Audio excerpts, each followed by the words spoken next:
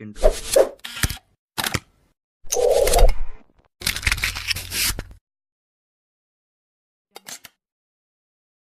Before we begin, if this is the first time you visit to our channel, you consider to subscribe.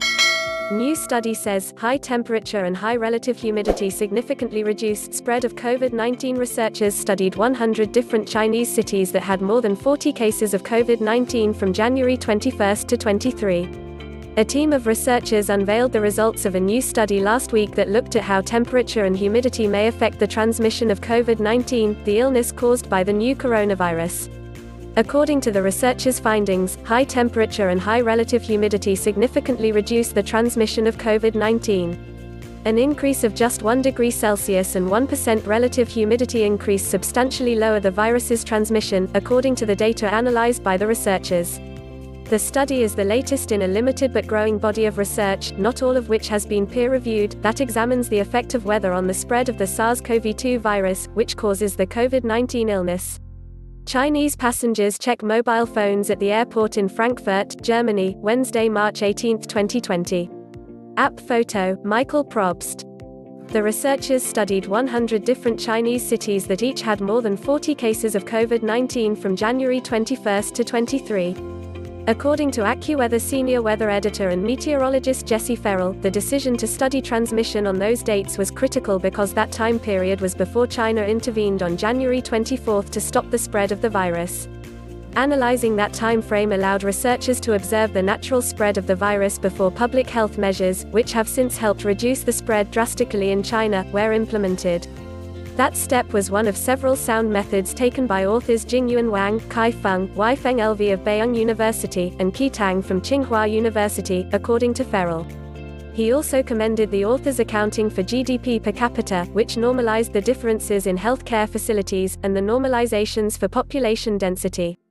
The paper showed that the direct impacts of air temperatures and humidity levels could be seen plainly in the severity of outbreaks during the earlier stages of the virus spread. In the early dates of the outbreaks, countries with relatively lower air temperature and lower humidity, e.g. Korea, Japan and Iran, saw severe outbreaks than warmer and more humid countries, e.g. Singapore, Malaysia and Thailand do, the researchers wrote. Considering the natural log of the average number of cases per day from February 8 to 29 as a rough measure of the severity of the COVID-19 outbreaks, the researchers continued, we show that the severity is negatively related to temperature and relative humidity using 14 countries with more than 20 new cases during this period.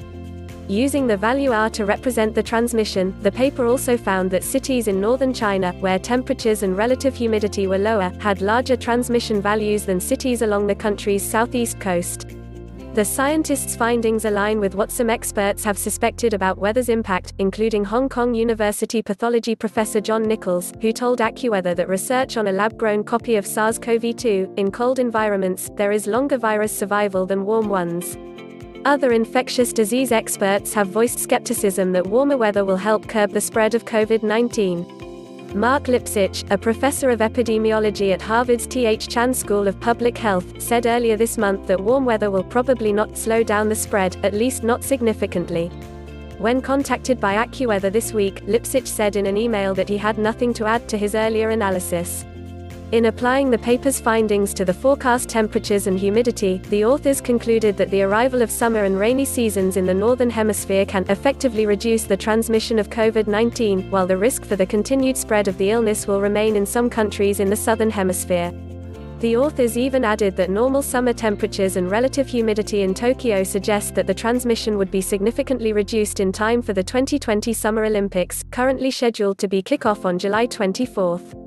According to their findings, by July, Tokyo's estimated R value decreases from 1.914 to 0.992, a 48% drop. The International Olympic Committee, even as the crisis has escalated in recent days, remains steadfast this week that the Games will go on as planned this summer. A woman walks past a large display promoting the Tokyo 2020 Olympics in Tokyo, Friday, March 13, 2020. App photo, J.C. Hong.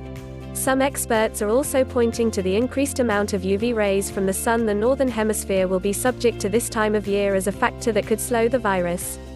The sun angle changes significantly from the equinox to the solstice, AccuWeather meteorologist and astronomy blogger Dave Samuel explained. That means a significant additional amount of solar radiation, or insolation, reaches the ground.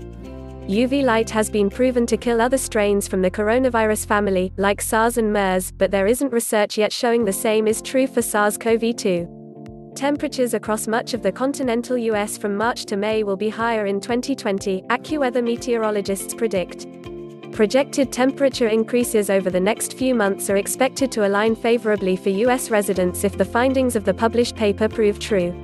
With much of the US forecast to see higher than normal temperatures in March and April, according to AccuWeather meteorologists, there is a chance that the virus could eventually burn itself out, as Nichols first suggested during a private conference call in early February. Although it will also, of course, depend on other factors like each country's place on the curve of cases and the success of their response, Ferrell said, adding that an outbreak could also re-emerge in the fall, as past epidemics have. The good news would seem to be, at least the weather is not working against us for a few months, Ferrell said. If such temperature increases do occur, the paper's R-value findings suggest that the US will see a far lower transmission rate by the summer than the country is currently seeing in March. Early in March, the number of US confirmed cases tallied in the dozens. By March 18, thanks to a notable increase in testing, that number had soared past 7,300. However, as the paper's authors, Nichols, Ferrell, and a host of other health experts have noted, there are many factors that could influence the transmission of COVID-19, including public health policies, like social distancing, that have been enforced and the population's ability to carry those methods out. Even the virus propensity for surviving on surfaces could be a complicating factor. While the weather may not be the ultimate factor in how devastating the pandemic becomes, researchers may now have a new tool to use in piecing together the puzzle. The transmission of viruses can be affected by a number of factors, including climate conditions, such as temperature and humidity, population density and medical care quality, the researchers said. Therefore, understanding the relationship between weather and the transmission of COVID-19 is key to forecast the intensity and end time of this epidemic.